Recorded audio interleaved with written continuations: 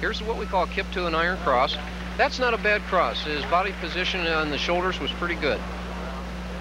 And he comes back with what we call an in-locate to a straight arm back upright handstand,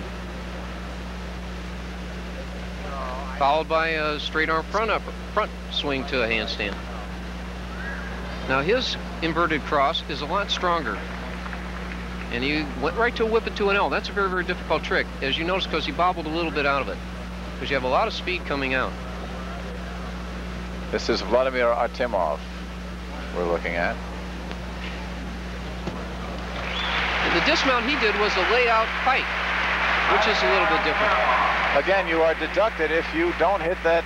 If you don't hit that dismount precisely, and that means if you step back or step forward, you lose a tenth just about every step. Here you see him doing the front swing to a handstand, straight arm.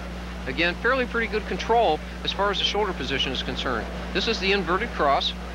The position's not bad at all. Now he's doing this whip it and trying to hold right the L, and his legs drop.